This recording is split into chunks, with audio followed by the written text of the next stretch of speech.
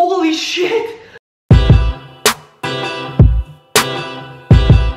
Yo, what's up, ladies and gentlemen? It's ItsYeScientist, and today I am back with another science experiment for you guys. Now, I know I'm not in my traditional setting for any ItsYeScientist experiments, which creates a significantly more risky scenario, but I'm a professional scientist, so we're gonna be fine. Even though I don't have my lab coat, I don't have any safety glasses, and we're in a random person's Airbnb. Hopefully they don't watch this. I also still have a cough, which really doesn't want to go away, so I should probably go to the doctor. But anyways, what we are going to be doing today is the elephant toothpaste experiment. Now, if you guys haven't seen this before, it's basically you mix a bunch of chemicals together and it shoots out or like oozes out, depending on how you do it. It either shoots or oozes. We're gonna figure out which one it's gonna do. What we're gonna do is try that out, see if we can replicate it. We're gonna do it in a bunch of different bottles so that we can see if that affects the experiment in different ways. And we've got different chemicals, so we're gonna mix a couple different chemicals together and see what happens when we do that, because it's an experiment and we're trying to see what happens. That was kind of self-explanatory. Anyways, let me explain to you guys how this works. So there are two different versions of the elephant toothpaste experiment. One is the at-home version and the second is the lab version. Now, I couldn't get my hands on all the necessary ingredients to complete the lab version. Plus, since we're not technically in a lab, I decided to go with like a half lab version. So first, I'm gonna go through the ingredients needed for the at-home version so that you guys can try this as well. Most of these, you know what? I'm sure I could find like a shitty lab coat in here. I feel like a priest. It's not so bad. When I'm down here, I kind of look sciencey. So the first and definitely the weirdest ingredient of all is probably the one that you're most likely gonna have to go out and buy, and that is dry yeast. Second, which you're probably gonna have in the house, is water. Third is liquid dishwashing soap. The next ingredient, which isn't absolutely necessary, it just makes it look a lot more cool, is food coloring. So I've got a bunch of different colors here, which we're gonna use. Second last thing you guys are gonna need is bottles. So I've got a bunch of different types of bottles here. I've got water bottles, I've got like glass, that's what this is. Glass bottles. I've got a giant Pepsi bottle, which I'm gonna empty out. Got a few different bottles so that we can see how each bottle affects the interaction. Basically, what you want from any of the bottles is a small neck, because that's gonna make all of the foam condense in one spot and make it more likely to shoot out the top. Last, but definitely not least, actually this is probably the most important part of the entire reaction, is hydrogen peroxide. So we have two different types of hydrogen peroxide. This is what you would use for the at-home version. It's 3%, 6% works as well. 6% I think is a little bit better, but I couldn't find any 6%. So we're gonna try it with 3% and see what happens. The second one is 35% hydrogen peroxide, which is called food grade. I don't really know what that means. You're not supposed to eat it, so I don't know why they call it food grade. It's a lot more difficult to get your hands on, and it is what you would use in the lab version. Basically, the main difference in the lab version versus the at-home version is, as opposed to using dry yeast, you're using a sodium... Nope. You're using a saturated solution of potassium iodide. What that is, I have no idea. But I tried to get my hands on it and I had no luck. I have to like set up some US shipping address so that I can get it shipped to there, and then I go pick it up and all that stuff, which, you know, I just didn't have the opportunity to do. But if you guys want to see me try that, be sure to smash that thumbs up button right now, and then maybe we'll do a part 2 where we get all the necessary ingredients and we go back to the ItsYeScientist lab to perform the lab version of elephant toothpaste. Also guys, safety is #1 priority, and so I have these purple gloves here. But yeah, now that you guys have seen that, I'm gonna get ready, we're gonna get SETI, and we're gonna start this experiment. Okay, so for the first step, all you're gonna need is some warm water and the yeast that I showed you guys earlier. So what you're gonna do for this step is fill up about 3 tablespoons, which equals to around 45 milliliters of warm water, put that into a cup, and then take a scoop of dry yeast and put that in the cup as well. Then you just gotta let it sit for a little bit, mix together, and that is going to act as the catalyst for your reaction. So there is your dry yeast. Now I'm not really sure how much we're supposed to add, so let's just go with this much for now. Okay, I'm done with this stupid lab coat. Okay, so we're gonna let that sit for a little bit longer, and we're gonna move on to step number 2. Okay, for step number 2, you're gonna mix the hydrogen peroxide, wish your dish show. Okay, for step number 2, you're gonna mix, I can't speak. Okay, for step number 2, you're gonna mix some of the hydrogen Okay, for step number 2, you're gonna mix some of the hydrogen peroxide with your dish soap and food coloring and put that in a bottle. God. Okay guys, so we've done everything we need to so far. It's a really easy experiment to set up, so you guys can definitely try this out at home. And let me know if it works for you. If you do it, try filming it and sending it to me on Twitter. If you guys don't already follow me on Twitter, it's at ItsYeBoi. So yeah, if you guys try it out, be sure to let me know how it goes. And if you manage to get a video, that would be really cool too. So the final step in the experiment is we're gonna take this concoction here, we're gonna set it down and just add the yeast mixture we created earlier into our hydrogen peroxide concoction. Okay, the moment of truth. This is the first attempt at the experiment. Oh, it's coming up. It's coming up. Oh shit, it actually worked. Yo, that's dope. All right, so this is the first attempt. I definitely think we can improve upon this, but it worked. And that is a start. So we know that the chemical reaction works. We just want it to work a lot better so that it like literally just goes, it looks like a, anyways, we want it to just explode at the top, okay? Okay guys, we are ready for attempt number 2. Basically this time I put a little bit more yeast, I put a little bit more hydrogen peroxide, and we've got a different bottle. So this bottle here is a glass bottle. So we'll see if that makes it any different. And then on the next try, we are gonna go with the 35% hydrogen peroxide, which I feel like is going to give us a significantly more intense reaction. But I wanted to try this one out first. So let's see what happens.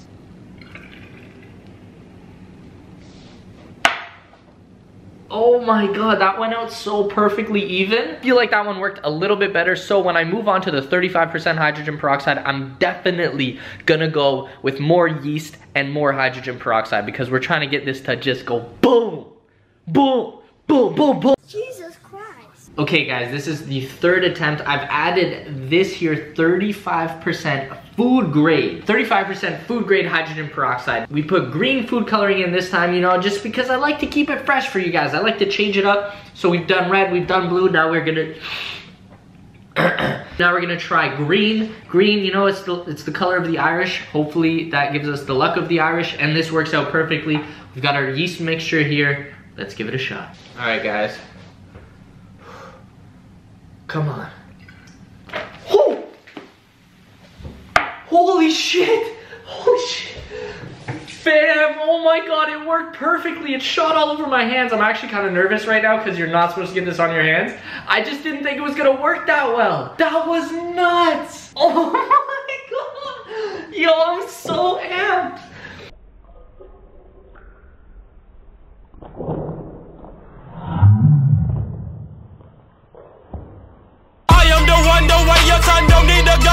Oh my god, that was dope. Okay, I'm gonna clean this up. We're gonna do it again, and I'm gonna try and get a close-up angle for you guys so you can really see it as it happens. Okay, this is working so much better than I was expecting. I thought it would take me at least like 15 attempts to make this work properly, and I honestly thought it might still not happen. I think I was a little bit pessimistic because of all the tries it took me last time I tried to do a science experiment, but I am so happy that this worked out right away, and I really want to try and get like a dope ass slow-mo for you guys right now. So I've set the camera up so that the lighting is at its absolute finest. I'm gonna put the camera as close as I can to the actual reaction so that you guys can get the best view of it possible, and I may be risking my camera, guys. So what I need you to do right now to help make sure that my camera survives, and even if it doesn't, at least it's worthwhile because you guys enjoyed the video, please let me know you enjoyed it, and please show me some support for doing this risky ass move right now by smashing that thumbs up button. Just scroll on down, hit it right now. If we could get over 1 like on this video, that would be absolutely amazing. Now without any further ado, let's give it a shot. Okay guys, this is the moment of truth. I'm about to add it in.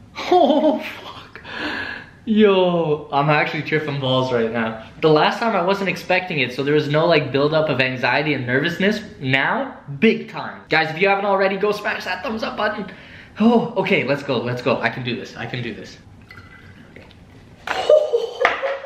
Dude, that is amazing. That was like a perfectly controlled one. It didn't shoot too high, which was good because it actually kept it all in one confined area, so I don't have too much cleanup. It's all within the one little container that I set up. Now I just have to check back and make sure we got the shot we were looking for. Hopefully I can do a sick ass slow motion for you guys. So let's check it out.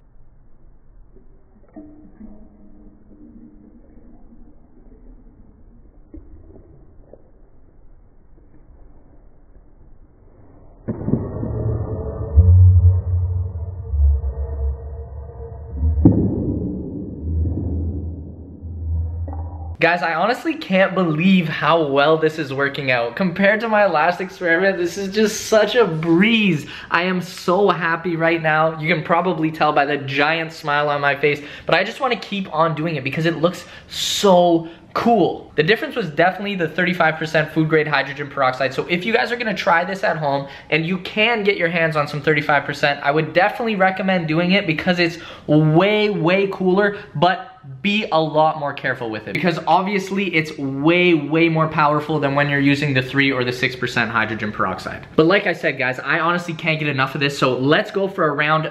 What is it, 5? I don't even know, I'm losing track. This time we are gonna use the giant Pepsi bottle. Let's see what happens. All right, guys, here goes nothing.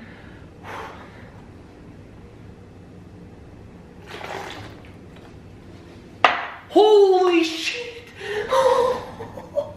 Yo, that was a shot. That went so high up. Oh my God. Fortunately, you guys can see it on this camera angle, but I got a second one so you guys can see it perfectly. That was sick. Yo, that's cool. Holy shit!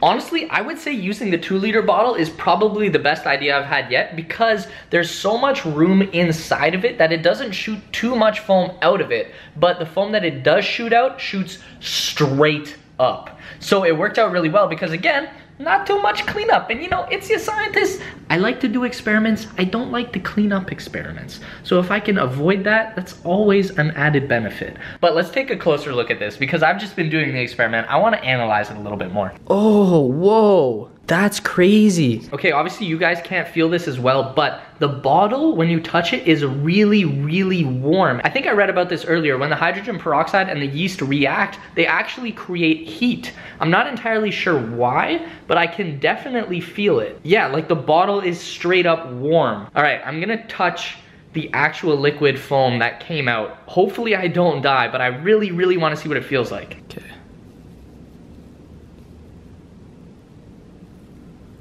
All right, I'm washing my hand, All right, if you find out that my hand's burned off or like something happened to my fingers in the next few weeks, you know why. But so far so good, I cleaned it off. I'm probably gonna clean it off a little bit better in a second, but the foam itself actually feels kind of warm too. Other than that, it feels pretty regular, just kind of like foam or soap that you would use, like, you know when you use a hand soap that's really, really foamy? It feels kind of like that, just warmer. Okay, the squad got back from their little shopping trip. They're here, they are ready to see It's Your Scientist kill it, because that's what I'm about to do. I'm ready. Ready for it? Oh! Yeah, that's what I need. Oh, shit! Yo! I got it! No! Okay, basically right now, guys, what we have is 35% hydrogen peroxide in here. This is shit you gotta order special. This is 3%, this is what you get at the store. This is special edition hydrogen peroxide. We've got a little bit of soap. We've got a little bit of food coloring to make it look nice. Did you make that up or did you actually order this? Yeah, I straight up ordered it. Wow, okay, cool. And then what we are adding here is dry yeast mixed with warm water. A lie. So I've done this a few times. It worked every other time, but if it doesn't work this time, it's because Ryan tried to do bottle flip challenge with the hydrogen peroxide bottle. Oh, so blame him. Ding, are you guys ready? Ding, ding, ding. You'll find out. Stop.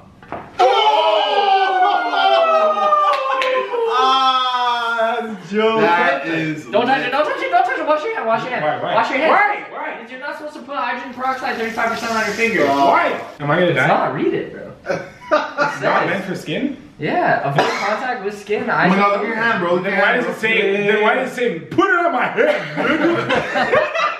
That's what I did. It's warm as fuck. It's warm, yeah. Not only does it create the foam that shoots out the top, but it also generates heat. An exothermic reaction. Exactly. I know those ones. Obviously, when you put the hydrogen peroxide in the water bottle, it explodes. Obviously, this guy's not even speaking English. He said explorts. Yeah, hydrogen peroxide.